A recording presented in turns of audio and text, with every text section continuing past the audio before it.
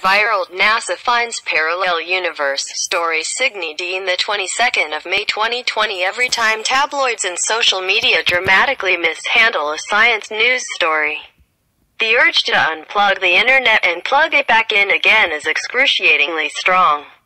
If you've heard the recent claim that NASA detected a parallel universe in Antarctica, where time runs backwards, we're glad you've now clicked on this article. Strap yourselves in for the truth. Seems that for this tabloid science story, some speculative theoretical physics which might have had distant roots in plausibility was amplified for sensational reasons. University of Hawaii at Manoa experimental particle physicist Peter Gorham told Science Alert, "The egregious parallel universe detected nonsense started out innocently enough."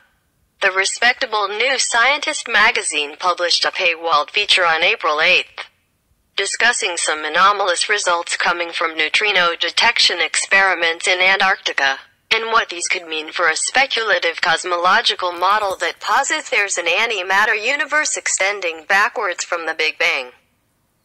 So what's really going on with these anomalous detections in Antarctica? We have reported before that the Antarctic Impulsive Transient Antenna (ANITA) experiment, a high-altitude helium balloon with an array of radio antennas, partially funded by NASA, has spotted a handful of instances of what seem to be highly energetic neutrinos coming through Earth. Here's why that's super weird.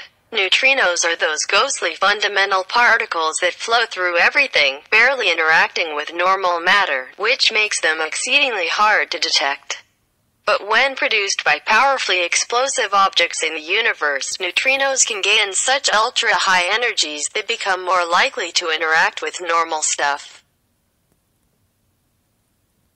ANITA, flying high above the icy continent, is designed to detect signals of secondary particle showers produced as high-energy neutrinos smash into ice. But such neutrinos are supposed to come from the depths of cosmos, not Earth, since chances are good they would have smacked into something else before getting all the way through our planet. Weird. Physicists have been carefully working to figure out if these results can be explained with our current models of physics, or have something to do with the experimental setup itself, or if something truly wild is going on. As Gorham, who is the principal investigator of ANITA, told Science Alert, we have encountered a small number of anomalies in our data.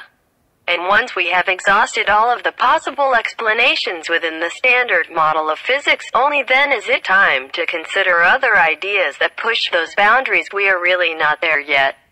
Certainly not at the point where parallel universes are necessary. Yeah, I couldn't put it any clearer. The headline-grabbing parallel universe notion is fun, mind-bending stuff to think about on its own.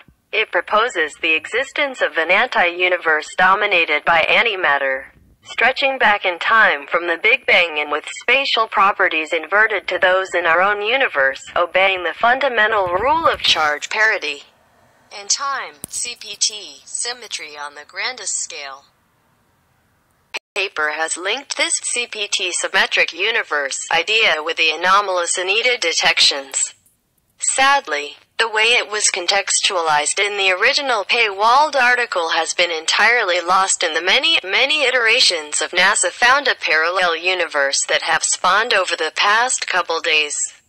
In this case, one or more journalists have evidently moved ahead with an article which was not verified, and for reasons which are not clear, have ascribed research and papers to us which we never wrote, and theories, such as those involving parallel universes, which neither we nor our collaborators hypothesized about or discussed in any publication before these results were attributed to our experiment, says Gorham. Reasons that scientific advances proceed by a more measured process through peer review and verification by other investigators. Ouch. Let's just all agree to not trust science news from tabloids once and for all. We already had that conversation this week. So there it was, the dead giveaway at the end. The journalists had their own papers about this.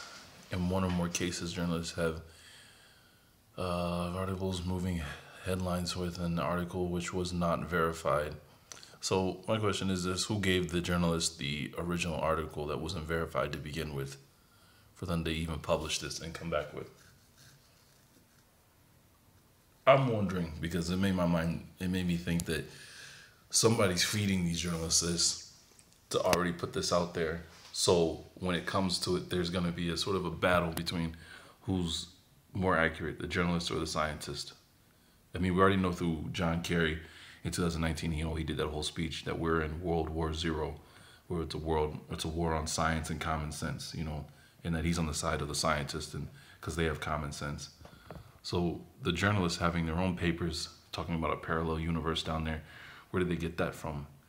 Which also takes you back to that. Oh man, the anime slips my mind, but there's an anime series, and you guys probably know. You're probably screaming at me right now. There's an anime series that was done in Japan, obviously. That they had a parallel universe in Antarctica.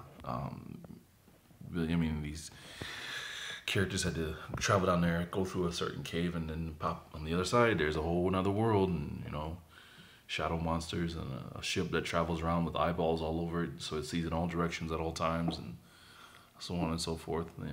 So there's something to that, and it seems like the journalists are probably connected to. Now this is speculative, but they're probably connected to some type of a cult that has the secret or the hidden knowledge on it, and they're releasing it first, and eventually NASA will catch up.